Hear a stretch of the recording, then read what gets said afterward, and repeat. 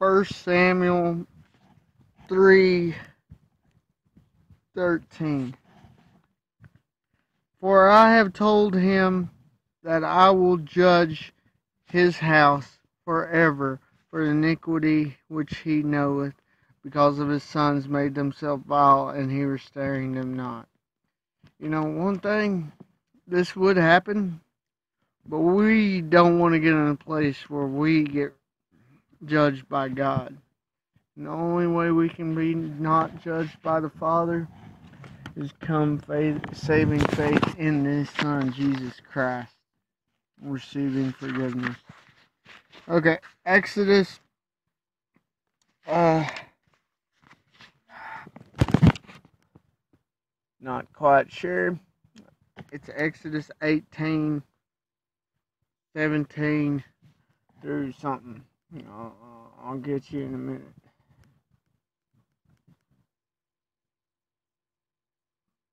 17 and 18.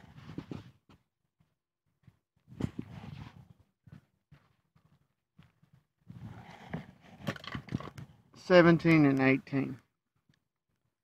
It is not right, his father-in-law said, referring to the fact that he's counseling all them people on his own. He's taking this responsibility on his own. Sometimes we need other people to point out things in our life that, while we have good intentions, it isn't quite right. Moses doing this was not sinful, but it wasn't right for the people to put all this on Moses, was his father-in-law's point.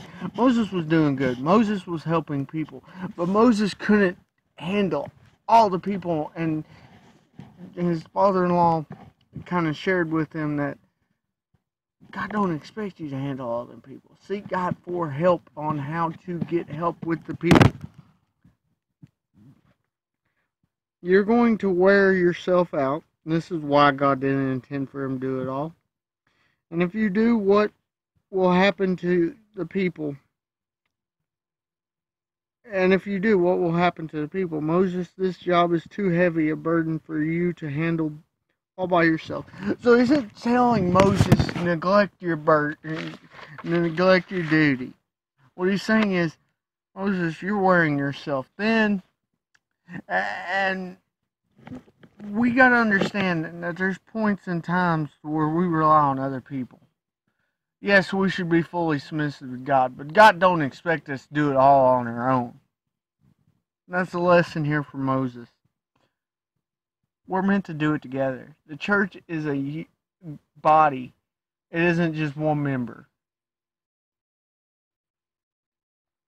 We're to work together, rely on each other, but rely on God first.